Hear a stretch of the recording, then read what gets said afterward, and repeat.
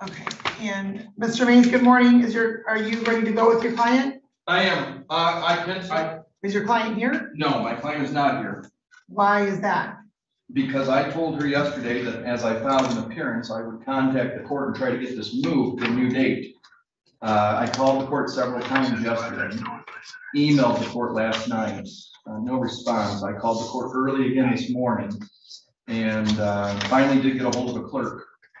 Who put me through to the prosecutor. The prosecutor suggested I file a stipend order to adjourn this matter so that I can get discovery so I can review the file. I just heard from my client literally like 2-3 minutes ago while I was sitting here. I've been trying to reach her since I spoke to her this morning. So, Judge, we had suggested to the court clerk that we could appear by Zoom or adjourn this. I just now got a chance to look at the police report for the first time. I did request discovery, and the prosecutor, of course, is more than happy to provide my office with discovery, but I'll need time to review that before we can give anything of substance. I understand. That's why I was asking for the adjournment. I understand that, but counsel, the court is the one that can tell your client not to appear, not anybody else. And this matter has been pending since June 18th. Notice was mailed June 22nd. And so I'm not sure why she was instructed not to be here without having an adjournment confirmed by the court or granted by the court. We could have at least conducted the arraignment, set any bond conditions, set bond and bond conditions if appropriate, and then set it for a new pretrial date. But your client absolutely should have been here. Well, my client went to work after I told her that I signed or said to stip an order for the court's entry. I had no reason to believe that this court would decline to enter that stip an order, and I don't quite understand why the court did decline to enter that order. Because counsel, the information I had was that you submitted that this morning, and that you, right before submitting that, you submitted your appearance. You filed your appearance just 3 minutes before submitting your request for an adjournment. That's not true. I submitted the discovery demands and the appearance probably at 6 o'clock this morning. So, okay, but we're not here at 6 o'clock this morning. Right. They're 6 o'clock in the morning. I had called, but I had called the court yesterday. Please let me finish. Sure. You could have emailed the court yesterday in lieu of calling, because as you're aware, emailing the court is more effective than calling in, because when there's phone calls, some people talk a little bit longer or what have you, and the emails are generally responded to pretty quickly. So you also indicated that you emailed in last night, by yesterday, which of course, I'm sorry, what? Yesterday around 4. Around 4. Mm-hmm. Before 4, after 4, at 4? Around 4.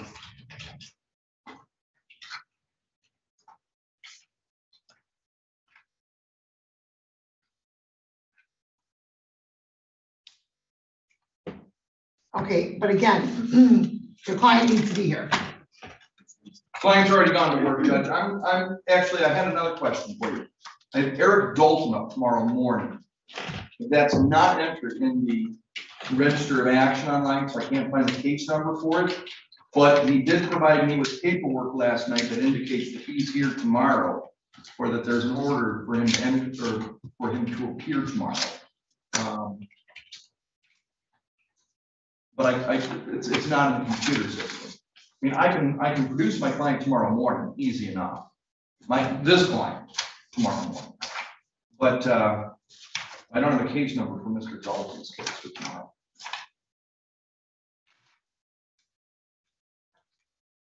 Okay, and counsel, when were you retained in this matter? Yesterday. Okay, let me be clear that your client absolutely should have been here. She had a notice to appear. The court had not granted any stipulation for an adjournment or otherwise.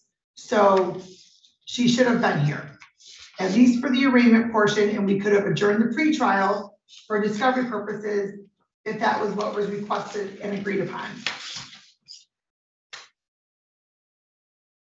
Have your client here tomorrow morning. What time is your other matter scheduled? I don't know, 9 or 10.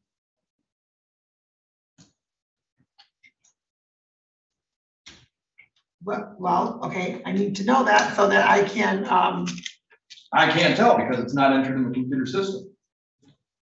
It's a felony case, and for whatever reason, the court has decided that we don't enter felony cases until the day of the hearing, I guess. I don't counsel, understand. your sarcasm is not acceptable.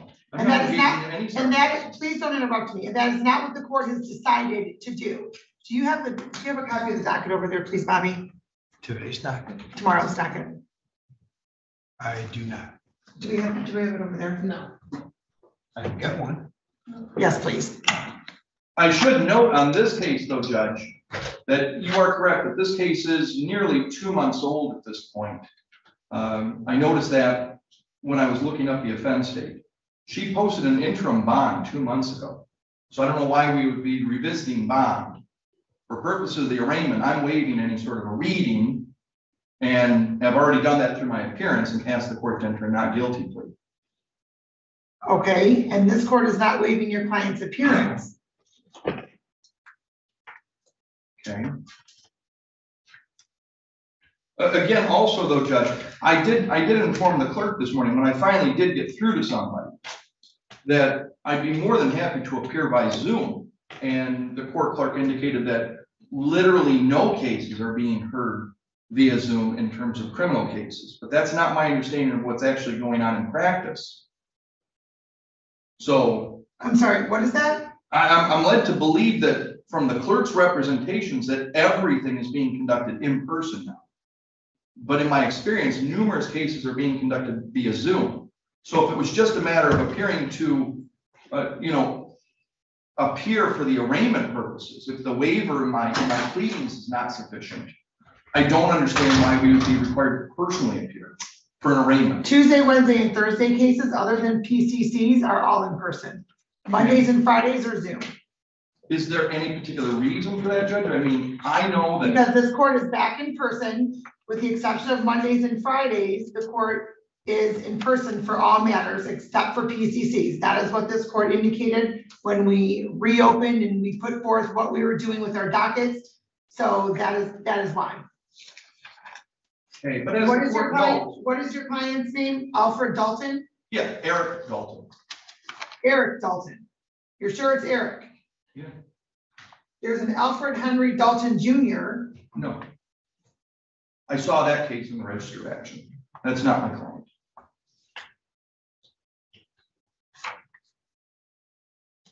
And Eric Dalton, E-R-I-C or E-R-I-K? I believe it's ERIC. Do you have a Dalton up tomorrow? That's a different name? We do. Hmm. So we're going to go off the record, just one moment.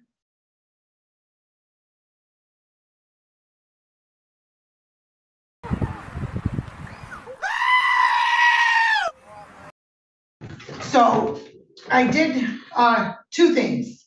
Number one, the only communication we received from your office, counsel, was this morning at 8:50 a.m.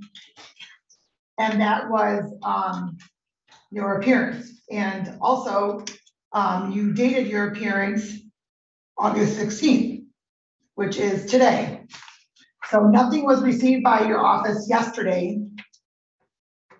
Nothing was received by your office at 6 a.m. this morning. It was 8:50 a.m. Furthermore, you also indicated that you have, it's also important to note that the case was scheduled for 9:15 this morning. And you indicated in our off the record discussion that your client is not here because you told her she didn't have to be here because you were presuming that a stipulation was going to be granted. However, that stipulation wasn't received at this court until about 5 minutes or so after your appearance was received. And are you trying to pull something up to support something different? Oh, yeah. Okay. And further, you indicated that you have a case coming up tomorrow for Mr. Eric Dalton. We do not have an Eric Dalton anywhere in our system. Okay. So we have an Alfred Dalton. What's the charge for Mr. Dalton? You're for Eric Dalton. It's a controlled substance of some type. Well, that's tomorrow. Alfred Dalton has a possession narcotic. Okay, Is that your client?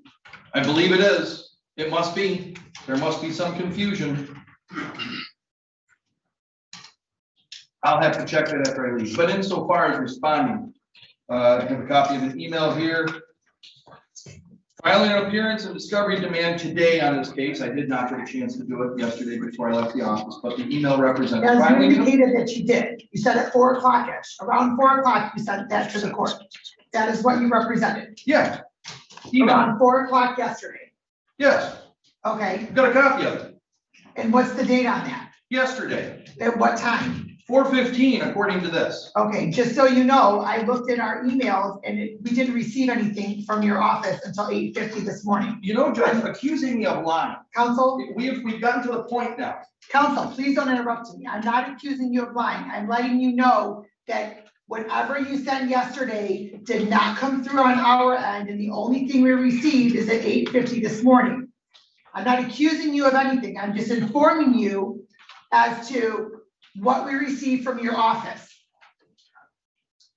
We did not have anything come through on the email yesterday, last night, or this morning before 8:50.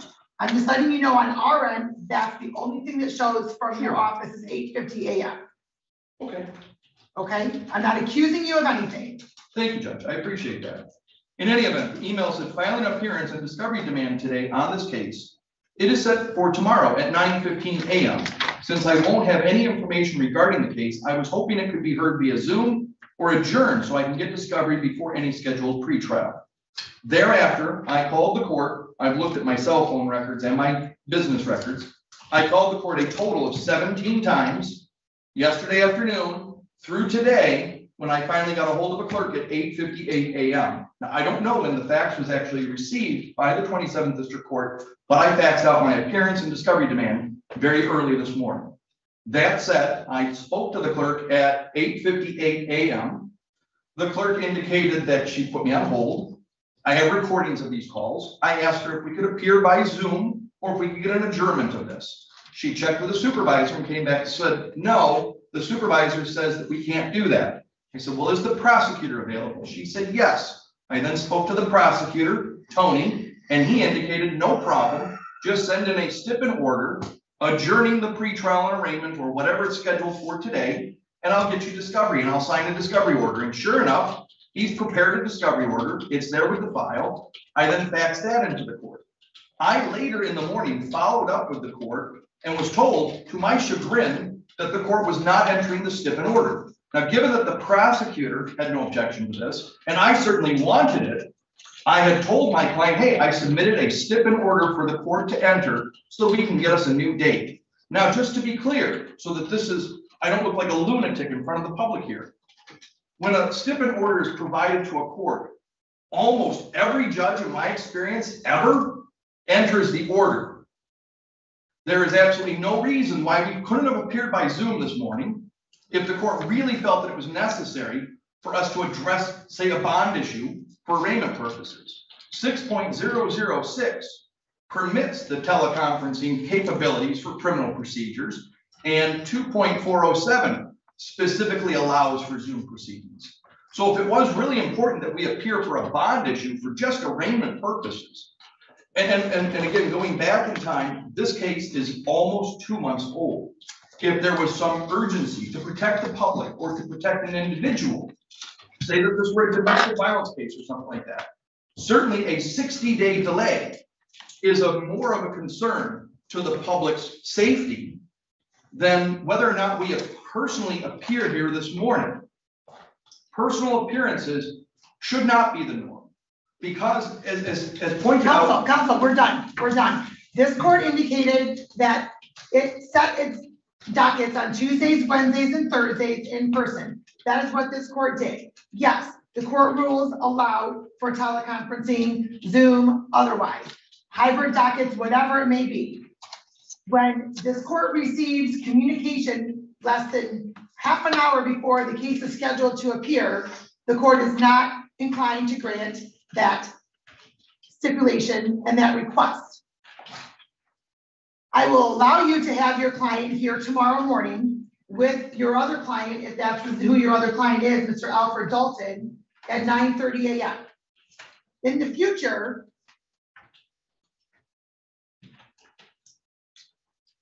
as I've indicated before, fax doesn't seem to always work for some reason with this, with our,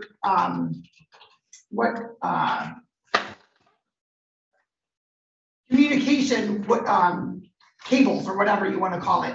So email is always the best way to send communications to this court.